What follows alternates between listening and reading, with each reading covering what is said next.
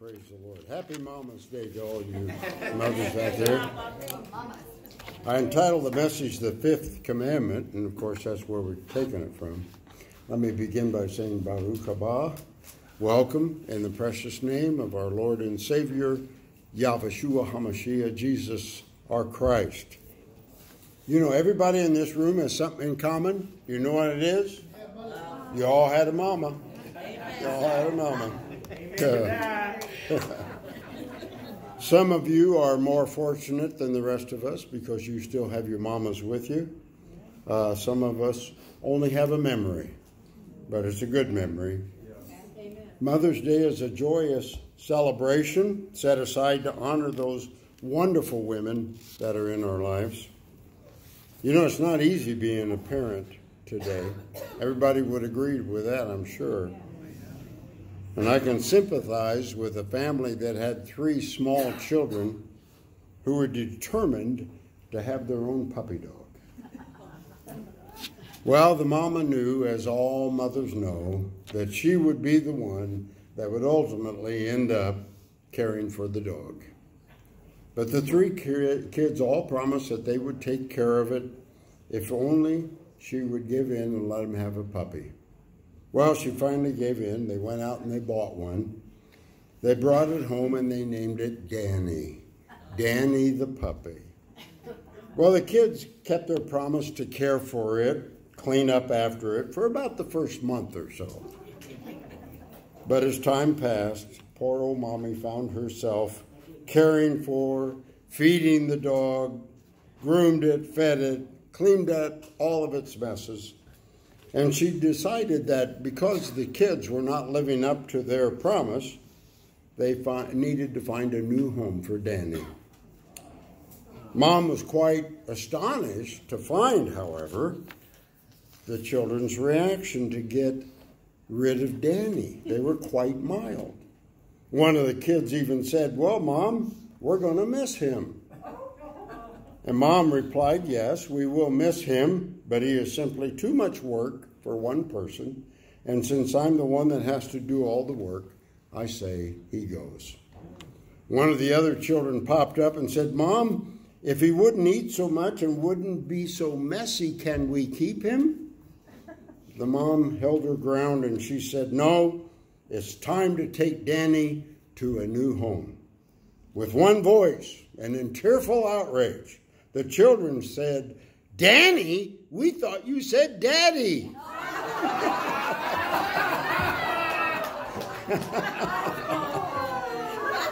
That's messed up.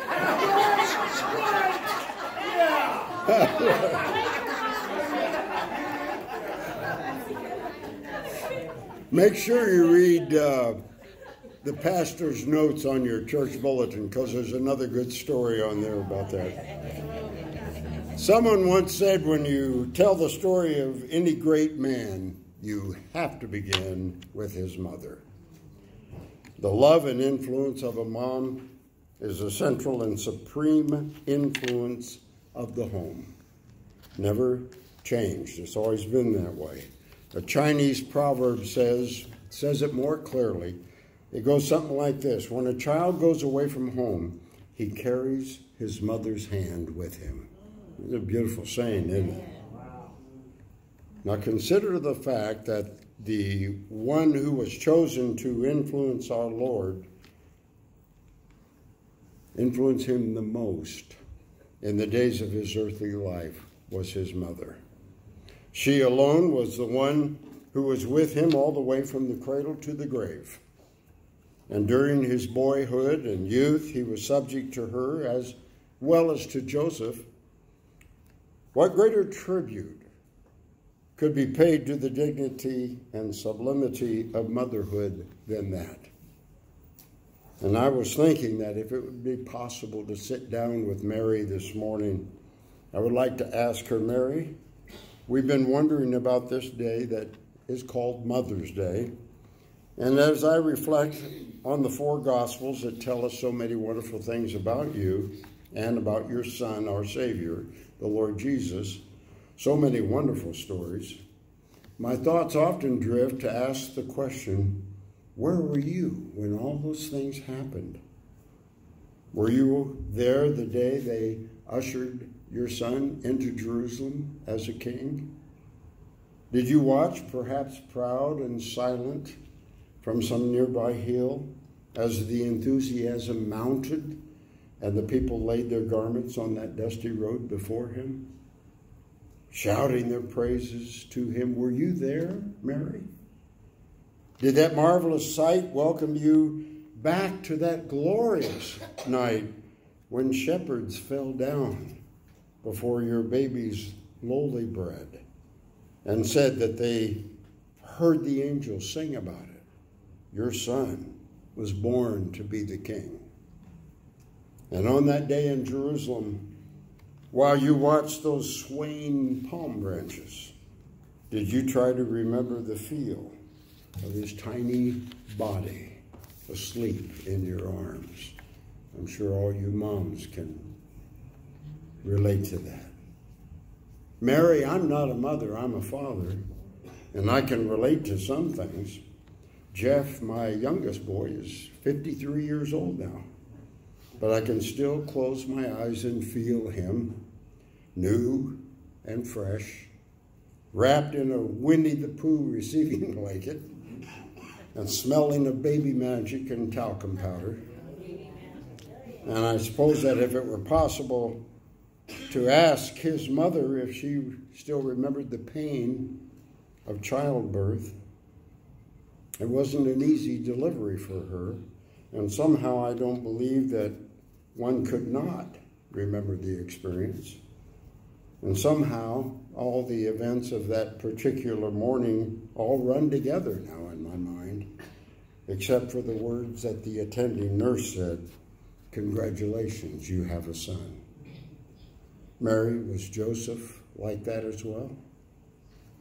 And as you watched your son on that donkey's colt that day at Jerusalem, did you think back at the time that he had shown you the glory in common things? Did he see animals in the cloud formations like all kids do?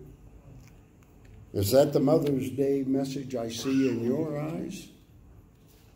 Miracle, majesty abound in the common things for those who can see with childlike eyes.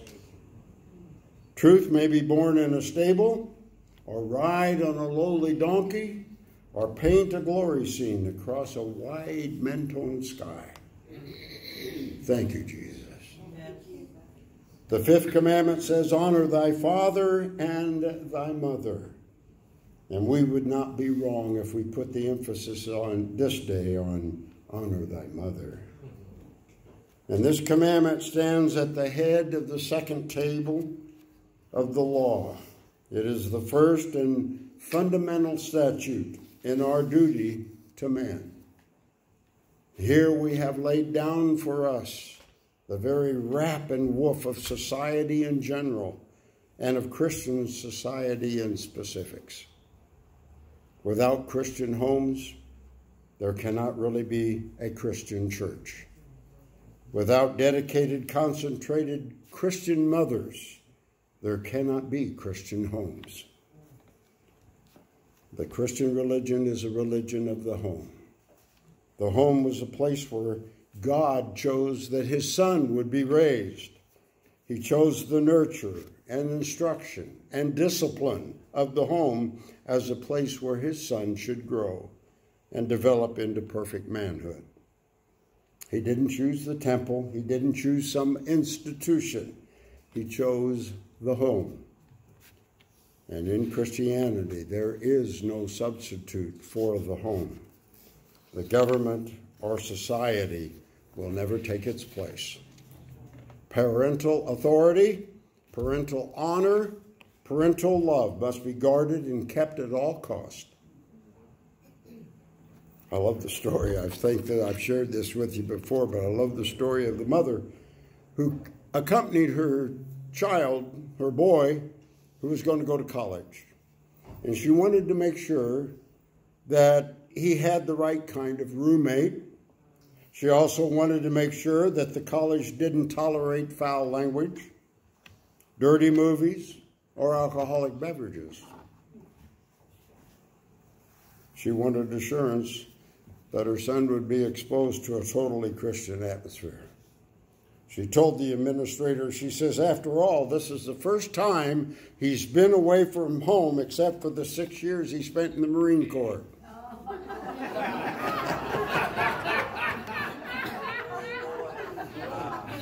That might take a while to sink into some of it. Praise God for mothers. And the tragedy of our day is that we don't have good children. We have the finest, most promising children of any generation. They are way ahead of us in many aspects. Neither is the tragedy of our day in the fact that we don't have good institutions.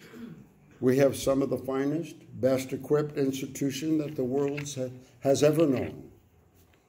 But the tragedy of our day is that the sanctity, the authority, and the love of the home has been violated in so many ways. If we would seek knowledge and love and happiness for ourselves and for our children, then the place to begin is in our homes and in our families. Amen. The commandment, honor thy father and thy mother, is not an arbitrary commandment. It is the most natural, reasonable necessity of society. And that's how it should be. If any man or woman has a right to any honor, it is our parents. Think of the love and care which they have given us through all of our infant days.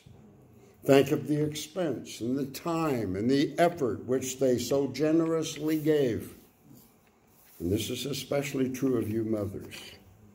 In times of sickness or injury, you moms would drop all else that their children would be cared for. Now, if you've ever raised chickens, you would be amazed at how a day-old little chick completely trusts their instincts. They eat, drink, scratch, they care for themselves. But for us humans, it takes months, even years, before we can do one thing for ourselves. And all of this is in order that the child might have the love and discipline of the home and be brought up in the nurture and the admonition of our Lord. The real purpose of the fifth commandment is not to safeguard the honor of parents. It is rather for the sake of children. Children are happier and safer if they obey and honor their parents. Studies have been conducted that when it comes to COVID-19 or any other serious illness, the child who has been taught to obey stands 4 times the chance of recovery than an undisciplined child who will not obey. Now, you may be sitting here this morning and thinking, hey, Pastor, you didn't know my parents. They were just old fogies, right? One mother overheard 2 children talking, and one said, what in the world can we do about our parents? And the other answered, there's nothing you can do because by the time we get them, they're too old and set in their ways. You can't change them. Well, don't try and change your parents. Let's honor them instead. Yeah, sure. And today and every day, remember to honor them. So today and every day, let's pay special tribute to our mothers.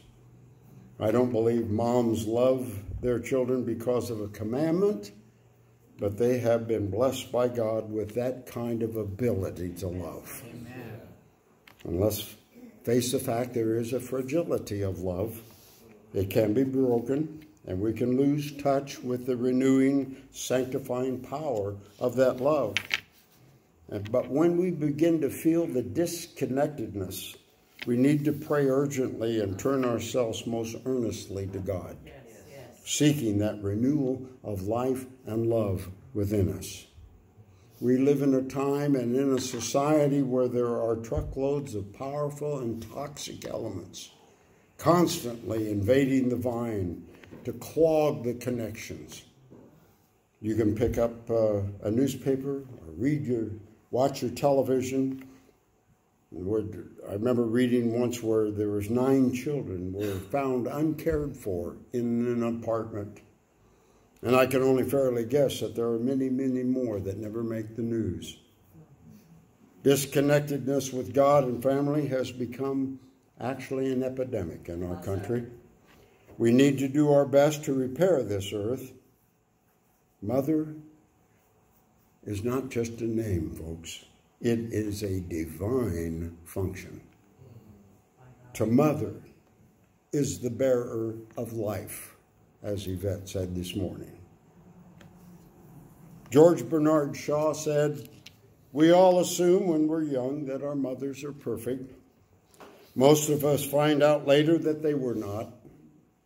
Few of us ever forgive them for not being so. It was, of course, the wrong assumption in the first place on our parts, but mothers do try to live up to it anyway." I love that. God bless all you mothers on this very special day for always being lovable and dear, for thoughtful things you find to do and to say that mean so much to others all year long, for patience, for willingness to share whatever comes in joy and in sorrow as well, for thoughtfulness and tender loving care. God bless you mothers all you lifetimes through. Love one another, pray for and forgive one another always, and do it swiftly. Amen. Happy Mother's Day. God bless you.